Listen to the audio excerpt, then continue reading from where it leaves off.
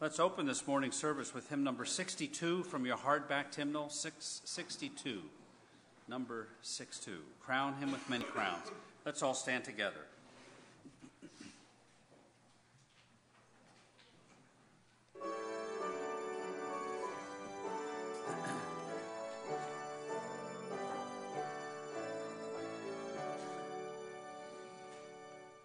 Crown him with many crowns, the Lamb upon his throne.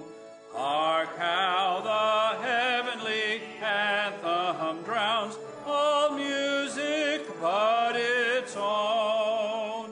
Awake my soul and sing of him who died for thee, and hail him as thy matchless King through all eternity.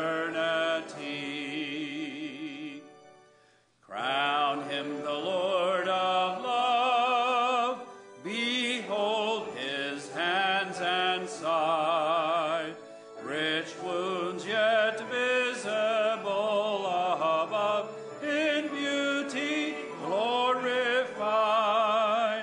No angel in the sky can fully bear that sight, but downward bends his wandering eye at mysteries so bright. Crown him the Lord of life, who triumphed o'er the grave, who rose victorious to the strife for those he came to save. His glories now we sing, who died and rose on high, who died eternal life to bring, and lives that death may die. Crown him the Lord of heaven, one with the Father known, one with the Spirit through him given, from yonder glorious throne. To thee be endless praise, for thou for us hast died.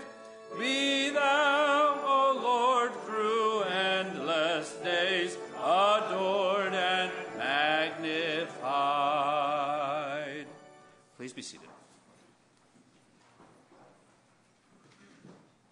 Good morning. That is our prayer this morning, isn't it? The Lord would enable us to worship him in the power of his Spirit and according to the truth of his word, worshiping him from the heart. We're going to be looking at Proverbs chapter 15. If you'd like to open your Bibles with me to that passage, Proverbs chapter 15. I've titled this message, The Power of Words. The Power of Words. Words are very powerful. Let's pray together and ask the Lord's blessings. Our Heavenly Father, we thank you that you've put it into our hearts to worship you, to have a desire to know you, to exalt you. Lord, you said that if I be lifted up, I will draw all men to myself. And so, Lord, we pray that as Moses lifted up the serpent in the wilderness, so might the Son of Man be lifted up in our hearts this morning. Might we be blessed with your favor and your grace to look upon him in faith and be healed from the venomous bite of sin. Lord, we come before your throne of grace confessing that we are sinners, and oh Lord, what great hope we have in that one who is sinless, harmless, undefiled, and separate from sinners. Lord, cause us to find our rest and our hope in him, and give us the faith to believe thy word. For we ask it in Christ's name. Amen. In Matthew, I think it's in chapter 11, the disciples asked the Lord, "Why do you speak to them in parables?" And the Lord answered that question by saying to them, because it's not for them to know the mystery of the kingdom, but it is for you to know. And the disciples responded by essentially saying, "But Lord, we don't understand the parables either." And so the Lord took them aside and taught them the meaning of the parables. And then further on in that passage, the scripture says, "And he taught them nothing but by parables." Much of the scripture is written by way of parables. And unless the Lord takes us aside and enables us to understand the spiritual meaning of these parables, the gospel meaning of these parables, then we'll be just like everybody else. We'll only understand the surface meaning and never see the glory of Christ in them. In Proverbs chapter 15, the Lord begins this proverb, which is a parable. By the way, the word parable and proverb means the same thing. And, I was thinking that even politicians who have no interest whatsoever in the gospel know that if they lose their temper in public, they will lose all confidence of the people. Basically, their careers will be ruined. Because losing your temper, raising your voice, becoming angry is a sign of weakness. It's a sign of weakness. It's a desperate attempt to get control of a situation that you feel like you're losing control of. And that's true in every area of life, isn't it? And so this parable begins by saying, "A soft answer turneth away wrath, but grievous words stir up anger." I pray the Lord will teach us that lesson. It is true that those who holler the loudest and are the biggest, sometimes they win a battle, but in the end they lose a war, don't they? Sometimes they may score a point, but they'll lose a game. And might God give us the grace to have the wisdom to not be that way. But there's a gospel meaning here that goes far beyond the practical application, if you will, to our personal lives. And I hate putting it that way because there's really nothing more practical than the gospel. And there's nothing more personal than the gospel. But you understand what I mean. The understanding of this passage where the Lord explains to his disciples, "No, I don't ever raise my voice. I don't need to. I'm not out of control. I'm not threatened by anything or by anybody. And I don't raise my voice in the streets. I don't have to beat my children. I speak to them with a soft voice." Remember when the prophet Elijah went up on the mountain and he heard a whirlwind? He was running from Jezebel and desperate to have the Lord speak to him, wasn't he? And one of the significant things of that story is that the prophet ran to Mount Sinai. And the first question that the Lord asked him, he said, "Elijah, why are you here? Why would you run back to the law in order to try to get some comfort, some protection?" There is no protection in the law. And there was a whirlwind, and the Lord's voice was not in it. And then there was an earthquake, and the Lord's voice was not in it. There was a fire, and the Lord's voice was not in it. All these tremendous demonstrations of power. And then what happened? The Lord spoke with a still small voice, and he calmed Elijah's heart, and he sent him back with confidence. That's how the Lord speaks. That's how he speaks. When he speaks effectually to our hearts. He convinces us that all Scripture is given by inspiration of God and is profitable for doctrine, for reproof, for correction, for instruction in righteousness, that the man of God may be thoroughly furnished unto all good works. He converts us by his word, doesn't he? By his own will begat he us with the word of truth. You know, it's a miracle of God's grace that we have rested all the hope of our immortal soul on words. On words. We weren't there. You weren't there. Now, Peter was there. He said, I did not bring to you cunningly devised fables, but we handled the word of truth. We handled the word of God. We know that what we say is true, but that's the testimony of a man, isn't it? It's the testimony of a man. Someone who says they've seen or heard audibly from God since the Lord Jesus Christ ascended back into glory is a liar. God speaks to the hearts of his people by his word. And Peter goes on to say, and we have a more sure testimony, a more sure word of truth. He's speaking of the word of God. He says, take heed that you believe. To rest the hope of our salvation on words, on the testimony of another. Now, if you served as a juror in a court of law, you would have to listen to the testimony of different witnesses and then decide for yourself the veracity of those testimonies. And the defending attorney would be trying to discredit the testimony of the prosecutor and vice versa, wouldn't you? And you'd have to sit there as a juror and try to figure out what the truth was. When God speaks, we just believe. We believe everything he says. His word is sharp, Hebrews chapter 4, powerful, sharper than any double-edged sword, able to divide asunder the soul and the spirit and reveal the thoughts and the intents of the heart. That's the word of God.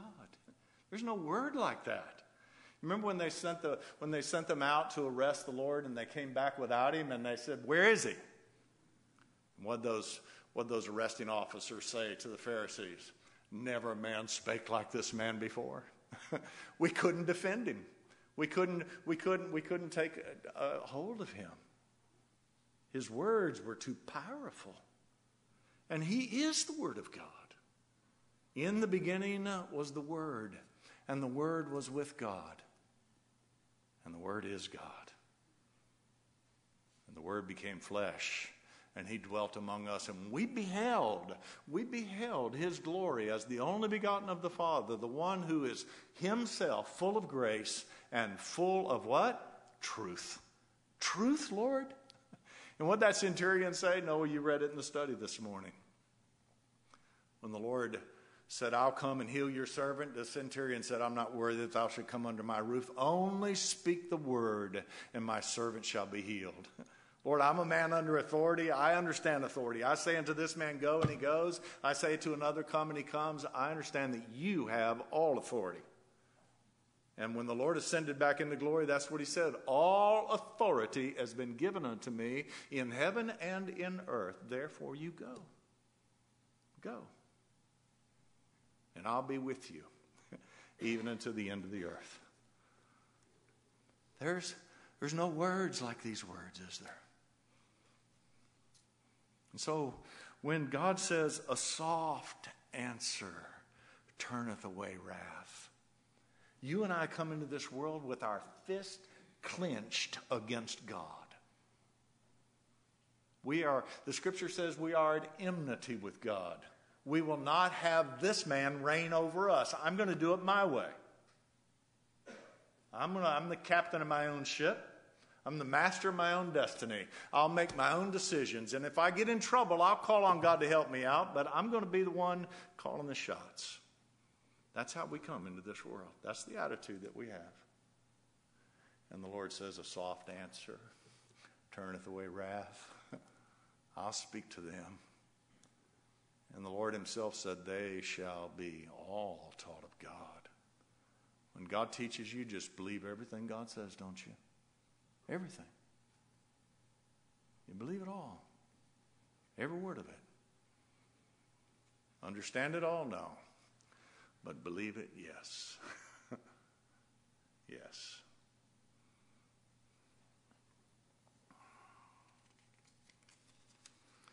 Now his voice, though it be soft, is not weak. It's not weak. It's powerful. Scripture says his voice is at the sound of many waters. That's a picture of a waterfall. You're standing at the edge of this great waterfall, and you're not able to carry on a conversation with the person next to you because of the sound of this water. It's deafening to everything else. And so it is when that still small voice speaks, when the soft answer that turneth away wrath speaks effectually to our hearts. It's the only voice we can hear. All other voices are drowned out, aren't they? No one else's opinion, no one else's ideas can change what you've heard once you've heard the Lord's word. Once you've heard the gospel of his free grace, once he's convinced you that you're a sinner, you have no righteousness of yourself, you're completely dependent upon him as your sin bearer, as your substitute, as your sacrifice before God, and that he was successful. He was successful in actually accomplishing the redemption of those that God chose in the covenant of grace before the world ever began. That's a soft answer, isn't it? You just believe it. I love when the Lord said to Isaiah, comfort ye, my people. Speak ye comfortably to them. Speak from my heart to your heart, to their hearts. We don't have to beat the sheep, do we? You know, it was a generation or two ago, if you weren't screaming and hollering, you weren't preaching. And, I don't understand that. I don't understand that. Because God's word doesn't have to be, we ought to speak passionately. We ought to speak from our hearts. But men don't have to be intimidated. The Lord never intimidates anybody. Not his children. Let me rephrase that. The Lord never intimidates his children. Everyone else is intimidated by him. But he doesn't intimidate his children. Look at Proverbs chapter 11. It's not the wrath of God that leads us to repentance. It's the goodness of God that leadeth to repentance. It's the love of Christ that constraineth us. And he doesn't convince us of his love with a loud voice. A soft answer turneth away wrath. Look at Proverbs chapter 3, verse 11. The integrity of the upright shall guide them. Now you can look it up. Proverbs 11, verse 3. I'm sorry, did I say something different? Proverbs 11, verse 3. The integrity of the upright shall guide them. Now that word integrity is the word innocence. Innocence. Those for whom Christ died. Those that God chose according to his own will and purpose in the covenant of grace before the world ever began. Those who have heard his voice and followed him are innocent. Innocent. Justified before God. They are without sin. There is no condemnation to them that are in Christ Jesus. The law has nothing to say to God's people. The law has been satisfied. Christ is the end of the law for righteousness to everyone that believeth. Let me ask you a question, child of God. What is it that breaks your heart and motivates you to want to serve God and obey God more? The threats of the law or the soft answer that turneth away wrath? It's the love of Christ that constraineth us, isn't it? It's not the fear of wrath. It's knowing that the wrath of God has been silenced by the sacrifice that the Lord Jesus Christ made for you. We mourn after him as one mourneth for his own son, the one whom we have pierced. That's the soft answer, isn't it? Lord, let me hear thy still small voice. Speak tenderly and softly to my heart and convince me. Convince me. Break me. When the Lord breaks his children, he doesn't break them with a rod of iron. He breaks them with his grace, doesn't he?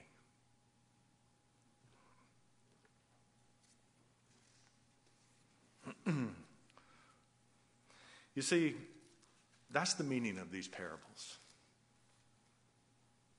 And if we're looking to his soft answer, by his grace, he will enable us to have soft answers. You know, how many times we've tried to fight fire with fire, and what happens when you fight fire with fire? What happens? The fire gets bigger, doesn't it? The fire gets bigger. There's only one time in the history of mankind when fire beat fire. And that's when the fire of God's wrath fell from heaven on the sinner's substitute and satisfied all the demands of God's justice, so that we now have no fear of the fire. The threats of hell, fire's been quenched. You've heard the story of the man who's traveling with his family out west, and there's one of these western states where the grass is 6 feet tall, and there's a great fire coming their way. The plains are on fire, and if the fire catches them, they'll all perish in it. And so the father gathers his family around, and he starts a fire right there where they are. And the fire burns out this large circle around his family. And the children are crying. They see the fire coming, and they say, "Father, Father, is the fire going to kill us?" And the father says, "No, my child. The fire can never burn again where it's already burned once." The fire of God's justice can never burn again where it's already burned once. Child of God, the Lord speaks with a still small voice. The Lord speaks with a soft answer to turn away wrath. Grievous words, they just stir up anger, don't they? And they stir up anger in our hearts. If we hear another voice, and it's been told us that that's the voice of God, but that voice is speaking with anger and with judgment and with wrath, what does that cause us to do? It causes us to run from God. When God asked Adam, "Adam, where art thou?" The Lord knew where Adam was. He didn't have to holler.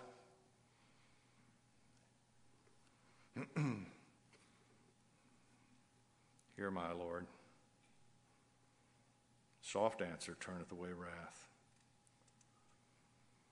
The tongue of the wise, verse 2. This is the parable. What's the Lord doing? I hope what he's doing right now is he's taking his people aside. And I hope you're not just hearing my voice. If you just hear the voice of a man, you'll never be taught of God. But if what I'm saying is true, and the Lord convinces our hearts that this is true, then we've been taught of God. And the parable, like I said, the unbeliever, and many of us spent years in religion studying this book, and all we saw was the surface meaning. And we thought, well, if we could just put into practice these principles, these precepts, then we can earn favor with God by our own righteousness. Isn't that what we thought? Are these precepts true? Will they make life easier? Yeah. But there's so much more to them, isn't there? This book's about Christ. It's about Christ. The tongue of the wise useth knowledge aright. What did Samuel say when Eli told him, the Lord was speaking to Samuel, and Eli said, next time you hear his voice, say, thy servant listeneth. Speak, Lord. And that's what Samuel said. Speak, Lord, for thy servant listeneth. Lord, my ears are tuned. Lord, whatever you have to say, I want to hear it. I want to hear from you. The tongue of the wise useth knowledge aright. Oh, the knowledge of God, the knowledge of the gospel is spoken effectually to our hearts by the tongue of the man who is wise. God has made him to be for us all our wisdom and all our righteousness and all of our sanctification and all of our redemption. The personification of wisdom in the Proverbs in particular is a revelation of the Lord Jesus Christ. This book's about him. He's the one who takes the knowledge of God and speaks it aright to our hearts so that we know him. Lots of lies being told. Lots of lies being told. We're going to look at that in the next hour. Many false prophets have gone into the world. What did John say? Try the spirits to see whether they be of God. Are they speaking the truth? Are they speaking the truth from God's word? Or are they speaking lies? Lies, sweet little lies. Everybody loves to hear lies, don't they? And they believe the lie. And the biggest lie that men believe today is that man has a free will. That's the biggest lie. Man has a free will. I determine the destiny of my own soul by a decision that I make. God turned them over to a reprobate mind because they had no love for the truth. He sent them a strong delusion that they should believe the lie. Men believe the lie. They believe they have a free will. They believe they decide for themselves who's going to be saved and who's not going to be saved. They've taken God off the throne. They've put themselves on the throne of God, haven't they? The tongue of the wise useth knowledge aright, but the mouth of fools pours out foolishness. Now, we can see our own selves in these things, can't we? How many times our mouths have spilled out foolishness? His mouth never did, never has, and never will. Never. Everything he says is true. You can trust his word for your soul and for your life. The eyes of the Lord are in every place, beholding the evil and the good. Nothing that goes beyond his sight. Psalm 139, he knows our ways, he knows our comings and our goings, he knows our thoughts before we think them, and the words that we speak, he knows them before we speak them. Our God is omniscient. Now, that's only a threat. That's only a threat to those who are not trusting Christ. To those who are trusting Christ, that's a great comfort. That's a great comfort. Let me show you that. Turn with me to Hebrews chapter 4. The Lord's not threatening his children. Remember, he speaks with a soft answer. That's how he woos us to himself. He doesn't beat his sheep. He doesn't try to intimidate his sheep. He loves them.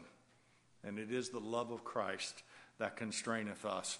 Look at Hebrews chapter 4 at verse 12. For the word of God is quick It is quick.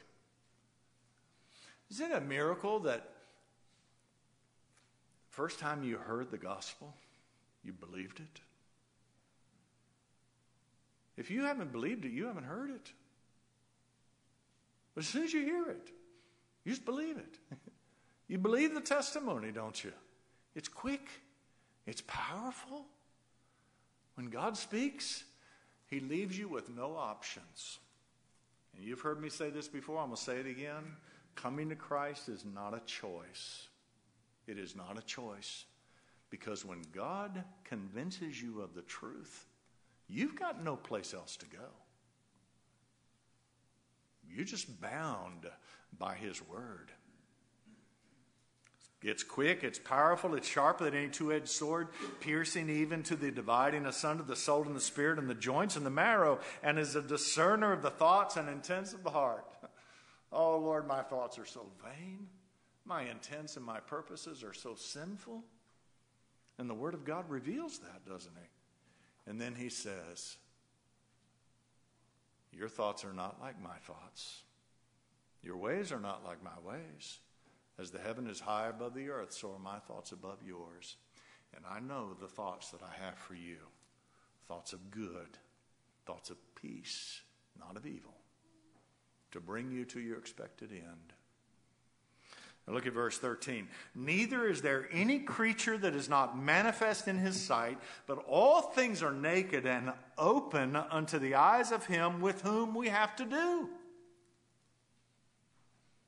Now, I'm going to say something that applies to every person in this room, every person that might hear the sound of my voice. Every person's going to have to do with God. And the fear of God in the hearts of God's people is the thought of standing in the presence of a holy God without the Lord Jesus Christ pleading your cause. Without the righteousness of Christ as all your hope. But oh, when you know that you have Him, then there's peace, isn't there? The Prince of Peace. We have peace with God through the Lord Jesus Christ. Seeing then, verse 14, seeing then that we have a great high priest that has passed into the heavens, Jesus, the Son of God, let us hold fast our profession. You see, fear, the spirit of fear is not of God. In other words, I've always thought of that as, if I'm fearful, that didn't come from God. But it means something else. God doesn't use fear to control His people. He doesn't have to. That's the tactics of a person who's losing control. Our God hasn't lost control. The spirit of fear is not of God, but of love, of a sound mind. For we have not a high priest which cannot be touched with the feelings of our infirmities, but was in all points tempted like as we, yet without sin. Let us therefore come boldly to the throne of grace. You see, it's the love of Christ that causes us to run to Him. It's fear that causes us to run away from Him. Why did Adam hide? Why did he hide? He was afraid. He was afraid. Why did Gideon hide? Why was he hiding down in the winepress? He was afraid. Fear will cause you to run from God. This whole thing. There's no creature that's not manifest in His presence, and that's what caused. Go back with me to our text. Verse 3 of Proverbs chapter 15. The eyes of the Lord are in every place, beholding the evil and the good. Our God has nothing but compassion for His children. His wrath, His justice, the fire of His judgment is already spent. It's already spent. Seeing that we have such a high priest, come boldly, come with confidence to the throne of grace that you might find help in your time of need. What is your need? I know what it is. Now, we all have temporal problems that we have to deal with in this life. But we all have the same need when it comes to the salvation of our souls. We have a need for a Savior. We have a need for a substitute. We have a need to have our sins put away, don't we? We have a need to be saved. That's our need. That's our greatest need. Every other need. Now, I'm going to say something I've also said many times. Any problem that you can solve with time or money is not really the problem we're talking about here. And there's only one problem that you can't solve with time or money. Only one. Every other problem that you and I experience in this world is going to be solved either by money or by time. Because when you take your last breath, you're not going to have any more problems. Oh, but that sin problem, we can't buy our way out of it. And all of eternity in hell won't solve it, will it?